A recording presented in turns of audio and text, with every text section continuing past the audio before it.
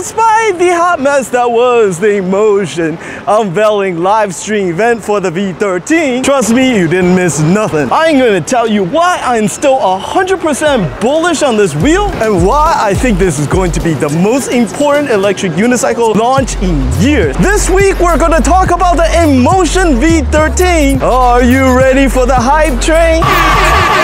Roll the intro. Like and subscribe if you enjoyed this video and help spread the uni gospel.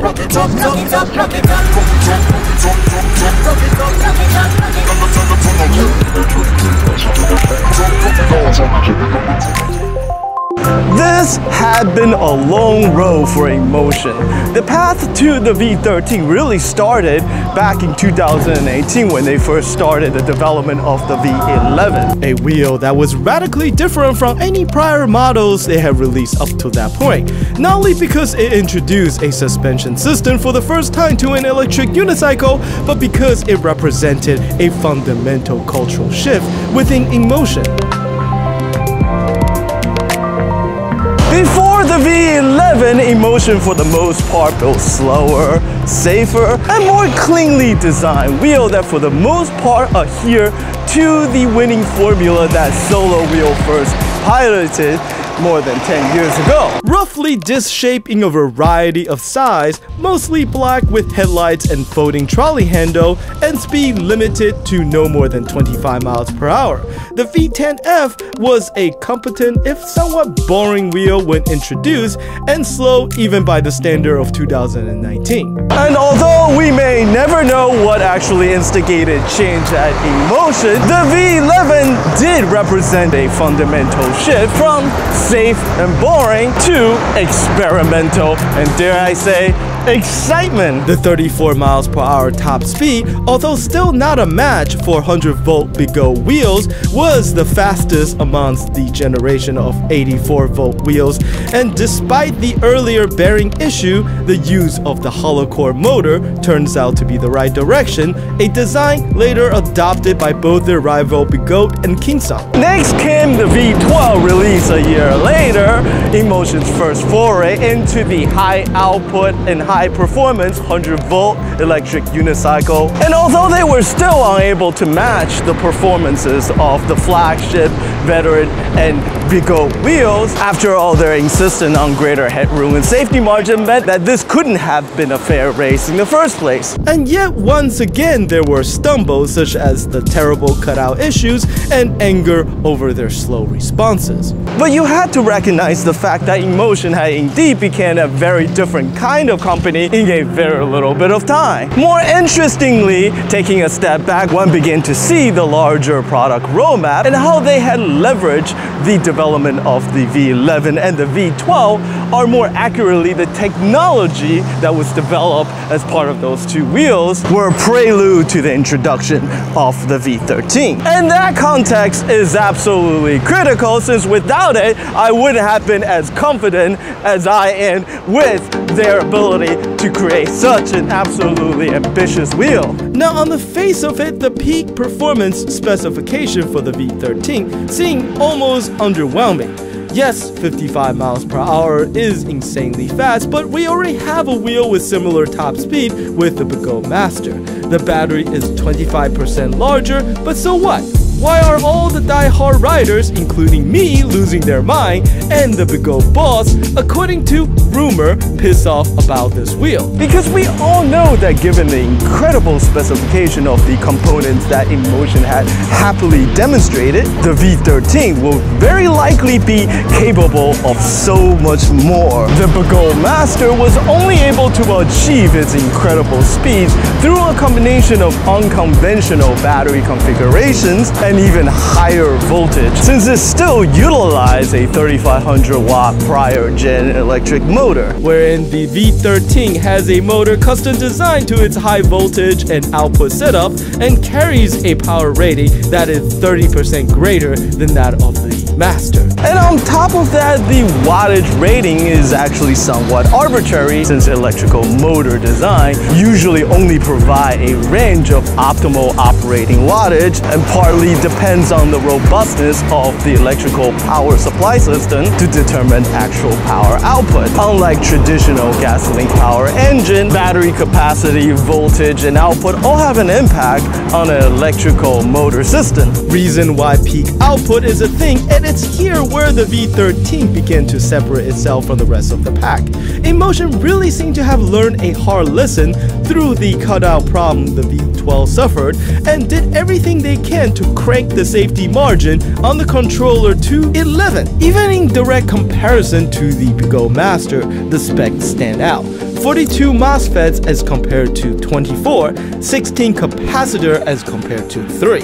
inMotion even built in a set of backup Hall sensor into the motor to make sure that cutout won't happen in case of faults, and continue to improve battery safety by improving the BMS further and adding a seal and fill battery compartment to further protect the batteries. As exciting as the performance specification reveal so far have been, frankly it's even more exciting to me knowing that this is a wheel that would potentially provide twice or even 3 times of the safeguard as compared to a traditional electric unicycle, and that this will hopefully force the other EUC manufacturer to similarly up their game when it comes to the engineering of safer, more reliable controller. Does this mean that somehow the inMotion V13 be without fault and problem-free? That we don't really know, since unfortunately electrical systems, especially higher voltage one, have the tendency to quickly seek out the weakest link in any system, and until we actually have the opportunity to ride and push this wheel to its very limit, something that I'm not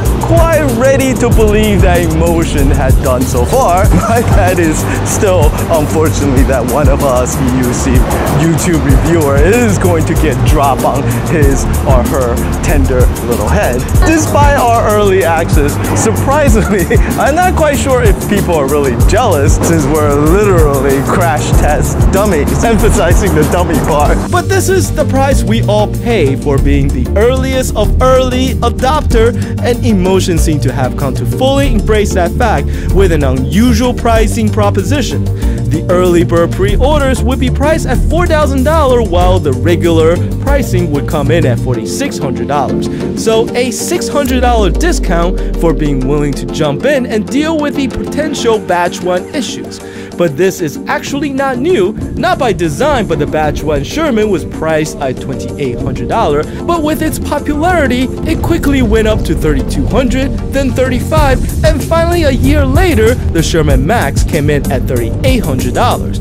And yes, a $4,600 electric unicycle probably would have been unimaginable just a year ago, but so was a 60 miles per hour wheel. But it's not all sunshine and roses, and I do have some concern, namely that other V13 headline feature, the suspension. And although I am glad to see the innovative feature first developed for the V11 making its way into this high performance wheel, but I am both surprised and concerned at how little the second iteration of the inMotion suspension design had changed as compared to the original. We still have the same skinny air pistons, except that it's double up on both sides of the wheel, and I'm particularly alarmed by the fact that inMotion had made the suspension system modular and removable. As I have said on multiple occasions in the past, that given the kind of speed we're now pushing with electric unicycle,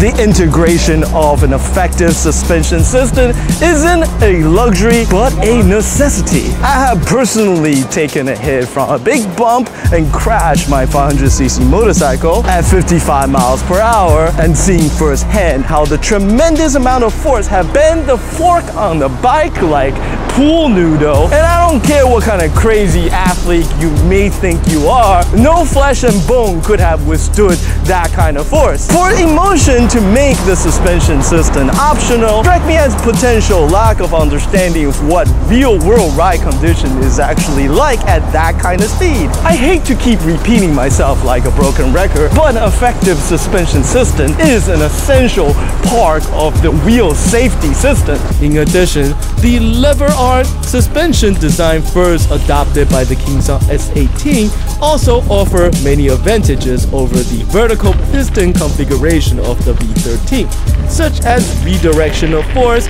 progressive travel, and dampening, so good that even VUP grudgingly start imitating it with their latest wheel.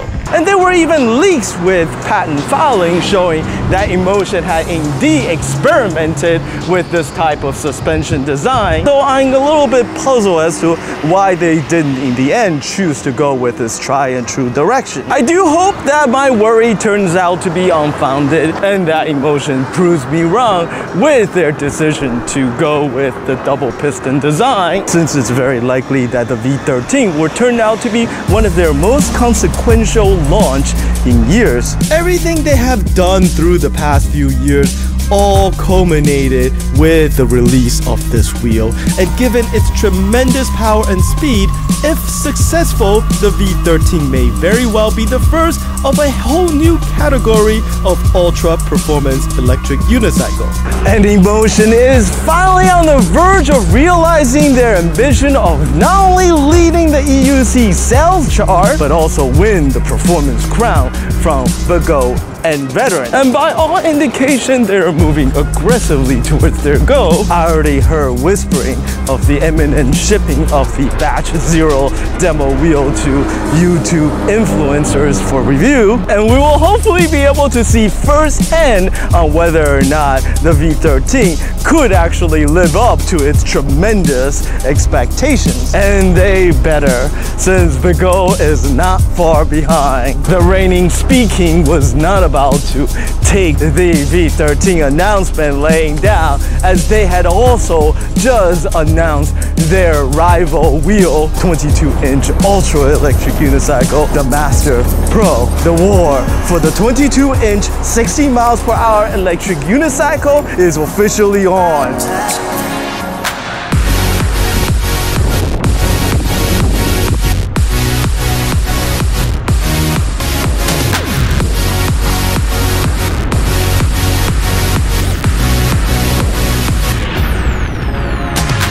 Is the inMotion V13 the next gen electric unicycle you have been waiting for, or is the tremendous cost and weight turn you off of this wheel? Well, that is what the comment section below is for. And you know what? Aha! I somehow managed to trick you into wasting another 15 minutes of your life, but I hope you enjoyed it. Shout out to my supporter on Patreon. Please check out the link in the video description below if you enjoy and like to support my work. And as always, as much as we all love electric unicycle, the only way for us to get better wheel is to grow as a community. So tell your friend, teach them how to ride, and get them hooked. Until the next video, thank you.